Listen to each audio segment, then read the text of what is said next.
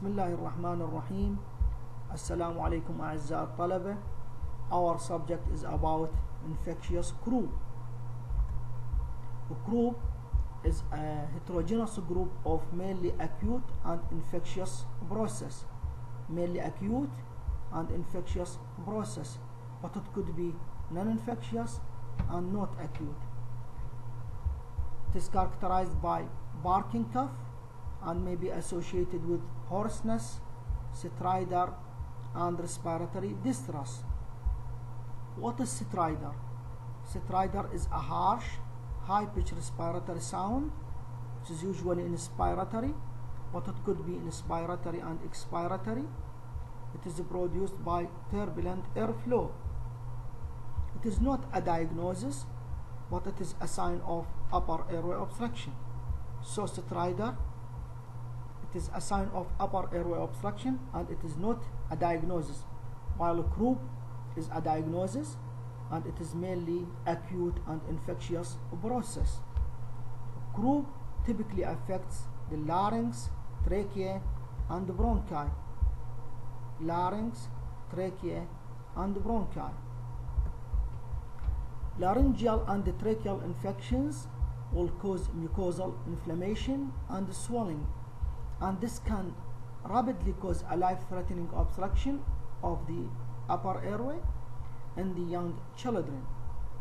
Several conditions can cause upper airway obstruction in young children and infants, and these are mainly characterized by barking cough, stridor, hoarseness, and variable degrees of dyspnea. What are the differential diagnoses of acute upper airway obstruction? Or what are the causes of upper airway obstruction in young children and infants? The most common cause is the viral laryngotracheobronchitis, which is called croup, and other causes including the epiglottitis, laryngitis, bacterial tracheitis, retropharyngeal abscess, diphtheria, infectious mononucleosis, laryngeal foreign body, trauma to the throat, inhalation of smoke and hot air, allergic laryngeal angioedema, and hypocalcemia. So the most common cause is the viral laryngotracheobronchitis, and don't forget other causes like the epiglottitis, which is a serious disease, and don't forget the laryngeal foreign body, and also don't forget hypocalcemia, especially in infant.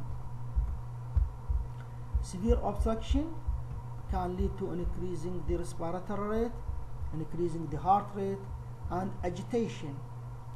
Central cyanosis and drowsiness indicate a severe hypoxemia and the need for urgent intervention.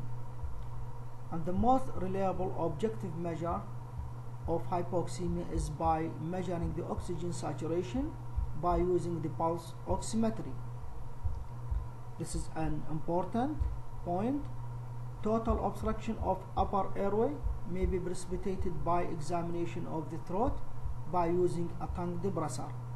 So one must avoid looking at the throat of a child with upper airway obstruction unless full resuscitation equipment and personnel are at hand for urgent intervention.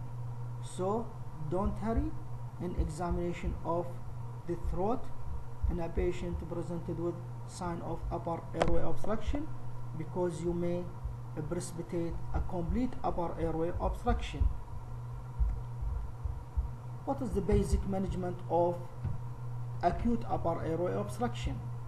Number one, don't forget, don't examine the throat unless all the equipment are available for urgent intervention. Number two, reduce the anxiety of the child and the family by being calm, confident, and well organized. You have to be well organized. Number three, observe carefully for signs of hypoxia or deterioration. For example, presence of cyanosis or disturbed level of consciousness like drowsiness. Number 4, give humidified oxygen, and then a treatment of the underlying cause accordingly.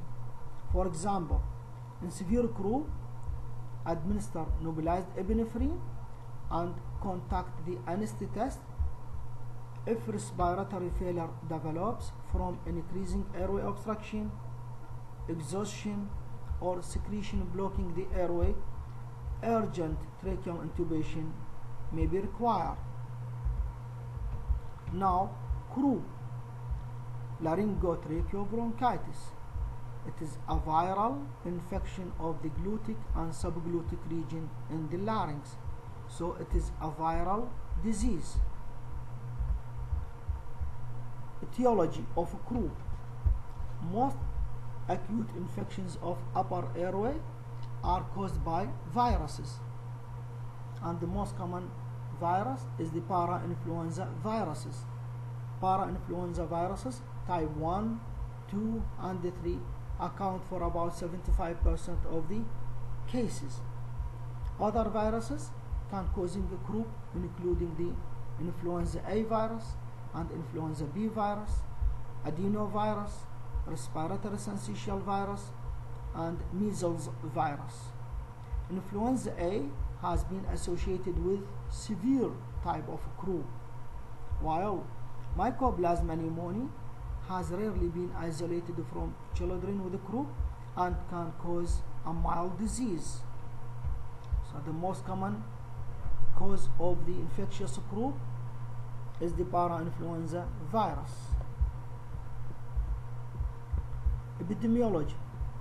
Most patients with Croup are between the age of 6 months and 5 years, with the peak age of incidence in the second year of life.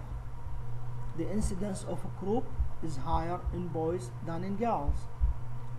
It occurs most commonly during autumn and winter, so it is a seasonal disease, but it can occur throughout the year. Recurrences are frequent, and approximately 15% of the patients having a strong family history of Croup. What about the clinical manifestations of a patient with Croup? Most patients having a prodromal period of rhinorrhea, pharyngitis, mild cough, and low-grade fever for 1 to 3 days.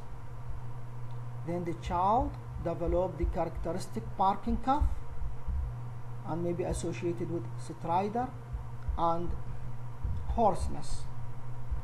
The low-grade fever may persist, although the temperature sometimes reaching to 39 or 40 degrees centigrade, and some children are afebrile. Symptoms are characteristically worsened at night and often recur with a decreasing intensity for several days and resolve completely within 1 week. Agitation and crying greatly aggravate the symptoms and signs. The child may prefer to sit up in the bed or be held in upright position. Physical examination of a child with a Croup can reveal hoarse voice, stridor, barking cough, slightly increased respiratory rate, and variable degrees of respiratory distress according to the severity of the disease, normal to moderately inflamed pharynx. Occasionally, it is difficult to differentiate severe laryngotracheobronchitis from epiglottitis, although the usual more acute onset and rapid course of the epiglottitis. The child who is hypoxic, cyanotic, pale, or obtended needs immediate airway management. How to diagnose a case of Croup? Croup can be diagnosed clinically and does not require X-ray of the neck. X-ray of the neck can show typical subglottic narrowing, which is called stipple sign or pencil sign on PA view. However, the stipple sign may be absent in patients with Croup, and sometimes it is present in individuals without Croup as a normal variant. radiography should be considered only after stabilization of the airway in children who have an atypical presentation. Radiography may help to distinguish between severe laryngotracheobronchitis and epiglottitis, but the airway management should always take priority.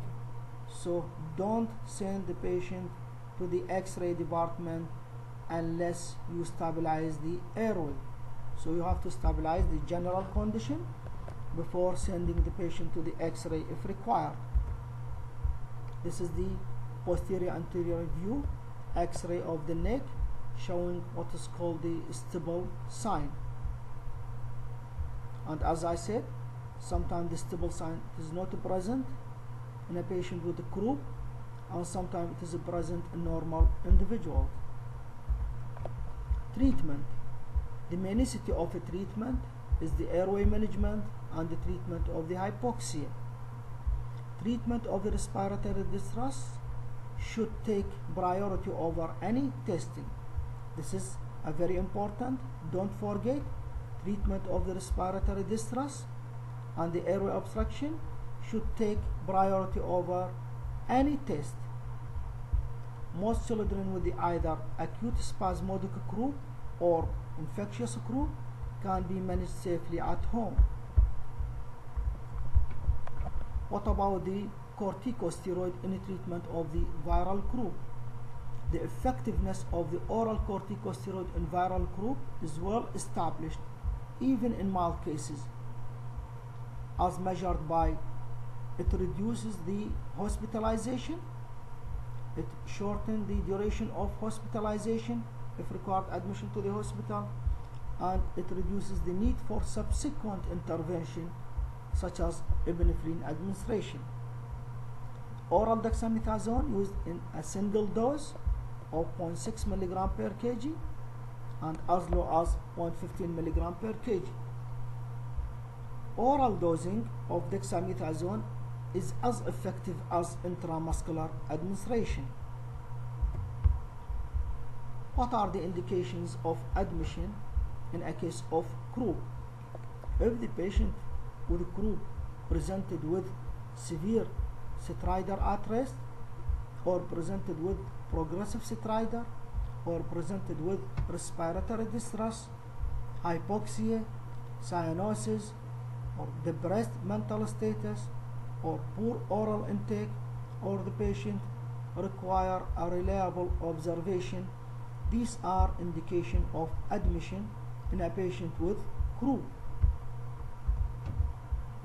At hospital, nebulized rhythmic epinephrine is an accepted treatment for moderate or severe croup, and a dose of 0.15 to 0.5 ml of 2.25% rhythmic epinephrine in 3 ml of normal saline can be used as often as every 20 minutes.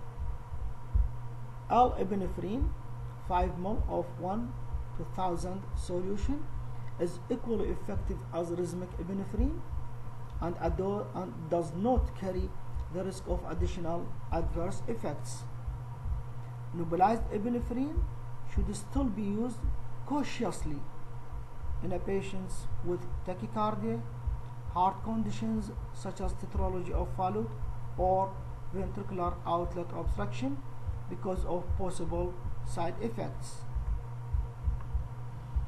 The indication of administration of nebulized epinephrine include moderate to severe stridor at rest, respiratory distress, hypoxia, and the possible need for intubation. The duration of activity of rhythmic epinephrine is less than 2 hours, therefore observation is mandatory in a patient require or receiving nebulized epinephrine. Antibiotics are not indicated in croup because, as we said, croup is a viral disease and the antibiotic does not act on the viruses. A helium oxygen mixture, HELOX, may be effective in children with severe croup for whom intubation is being considered. Now, what are the indications of discharge of a patient with Croup? If the patient have no stridor at rest, if the patient have normal air entry, normal pulse oximetry, normal level of consciousness, the patient have received steroid, can tolerate oral intake, and caregiver understand or educated parents, if these are present, so you can safely discharge the patient home. What about complications of Croup? Complications occur in about 15% of patients with the viral Croup, and the most common is extension of the infectious process to other regions of the respiratory tract, such as the middle ear, terminal bronchioles, and the lung parenchyma. So it can be complicated to otitis media, bronchiolitis, pneumonia, and cervical lymphadenitis. Bacterial tracheitis may be a complication of viral Croup rather than a distant disease. Rarely, meningitis or septic arthritis can occur in the course of the epiglottitis, not Croup. Not the Croup. In the epiglottitis can be complicated to meningitis or aseptic arthritis. Mediastinal emphysema or pneumothorax are the most common complications of tracheostomy. And thank you for listening.